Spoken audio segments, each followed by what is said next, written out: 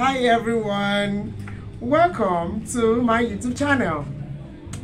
Today we're going to talk about Enneagram 2. Enneagram 2, who are the twos? Remember we talked about Enneagram 1 last week. If you have not seen Enneagram 1, please go to my YouTube channel to check for the Enneagram 1 and introduction as well. Now, who are the Enneagram 2s? The Enneagram 2, we see them as people who are needy. They are in need. Not really in need of what to eat, or they are in need of attention, affection, love, you know. So these people, they avoid acknowledging the fact that they have needs, but they are in need. Do you know why they avoid that? Because they are always busy meeting the needs of others. They love running errands for people. They want people to see them as helpers. They not really see them as helpers. They really help others, but not without anything. They help you because they want to gain your attention. They want to gain your affection. They want you to see and notice them. They want to be important in your life. And they feel the only way they could get this is by being helpful to you. That is who they are. It is just their behavior. So, to them, the only way they can be noticed, loved, or appreciated is by helping, is through the help they render to others.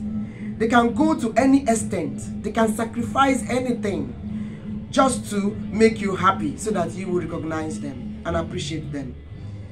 The twos need to be needed. They just want you to need them.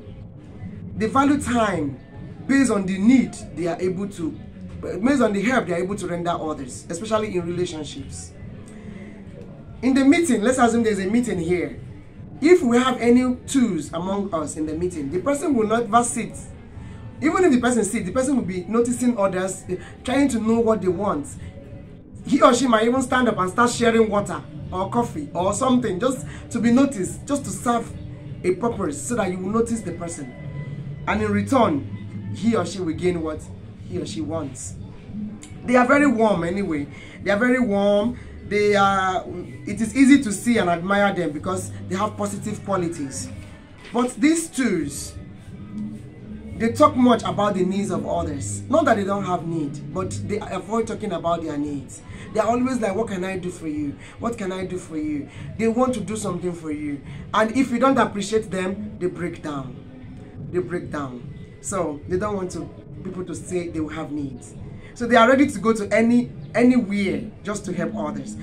In the family, for instance, even those outside the family, they have sympathy.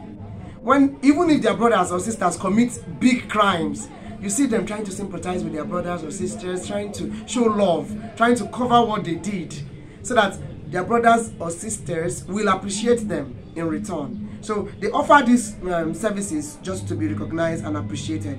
They don't judge people, they don't condemn people. Instead, they make them feel happy and comfortable even with their crimes.